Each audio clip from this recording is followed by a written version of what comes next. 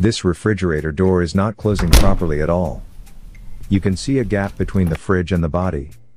This is a no-frost fridge, and frost-free refrigerators cool with air circulation. Due to this gap, the air moisture goes inside the refrigerator, which affects the refrigerator's cooling, and the ice is also shown on the evaporator of the fridge. So let's get to work and fix this problem. If we see the door's alignment, it is entirely out of place. See, the door from this side is aligned but is bent downward from the left side. Let me show you the door by moving it back and forth. See, as I am moving the door is moving freely, which means that the door has a lot of play with the hinge installed. I have to fix this play in the door. Now, I will unscrew the hinge installed on the downside of the door. This way, I will pull the door down and make the door separate from the freezer's door. This hinge has 3 screws, which I am unscrewing right now.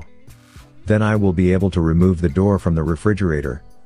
See, I have separated and removed the door from the refrigerator body after unscrewing the hinge.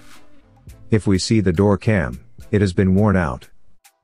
The same as if we see the top hinge's pin. It is also quite rusty. Watch again, the cam is worn, and the door center has been out of its place, as it has been used for over a decade.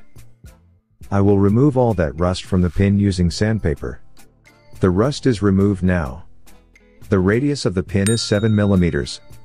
Now I am drilling a 7 mm hole inside so I can install a new cam inside the refrigerator of the same size. The cam on the lower bottom side of the refrigerator is also worn out over a period of time. I have this old cam that I am going to install for the door's lower side. You can order a new one from any online store according to your required refrigerator model. I will make a new one for the upper side of the door. See, I have this old cam for the upper side of the refrigerator door. I have made this new, which will be installed on the door's upper side. See, I have put it inside that door hole. Let's see how the door is now than before. I have installed the door and the door's alignment is fixed now. Now it has no such back and forth movement when I shake the door. Now it has a bit small fault still left in it. The gasket is not sticking with the refrigerator after still being aligned to its normal position. Before fixing this gap, let me tell you that the refrigerator hinges, both here and top side, can be adjusted according to your need to align the refrigerator but varies from refrigerator model or company. I have also adjusted the fridge according to my need. However, the lower side does not have the adjustment. I am now applying heat to the refrigerator door seal rubber. I push the rubber a little in front of me.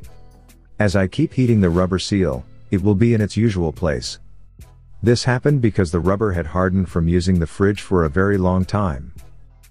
Now see, after heating the door rubber seal, it has got its usual place where it needed to be. Now you would be wondering if you had no heat gun. Then you can use a hair dryer or pour hot water on the rubber seal to make it return to its original position. Push the door seal to the front and let it get colder.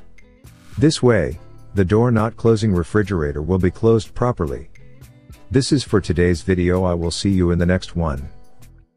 Click on the left or right thumbnail on the screen to watch our next. And subscribe, it's free. Thank you.